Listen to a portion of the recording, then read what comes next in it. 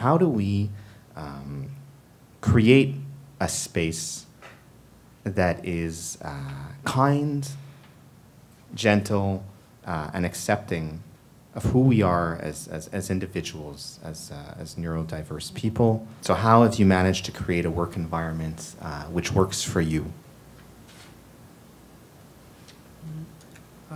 At some point, discussing, if you want to discuss about a point, it doesn't really matter at the end, because people are so stuck in their beliefs. So I think that taking action is more powerful, and this is how I can navigate actually in my workplaces, my different workplaces. I take action. Point. And par exemple, si je veux travailler seul dans un coin, je prends le bureau, je m'installe. Voilà, je discute pas. Ouais. C'est tout. Mais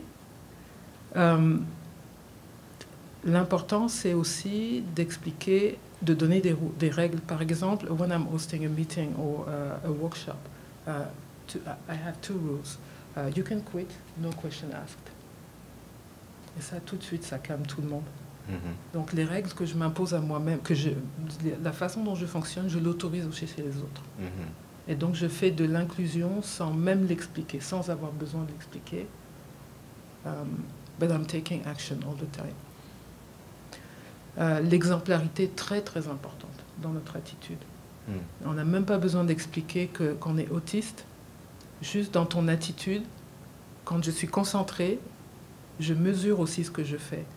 Les résultats de mon travail sont partagés par tout le monde. Et donc, ça peut inspirer d'autres personnes, peu importe qu'elles soient neurodiverses ou pas. Donc, c'est ça que je fais en entreprise.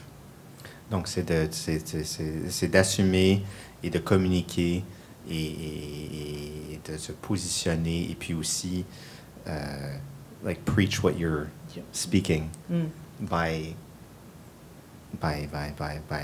that overture that you have for yourself, and that you share that with other people, and the expectations then become mutual. So then all of a sudden you have something in common, because they can also they can also walk out if they want to. Yeah, absolutely. Because I can share, I can set metrics, and everything is objective and measurable. So there's no discussion or interpretation. So this is interesting now, because we're starting to get into some tangible things, and some great points over here.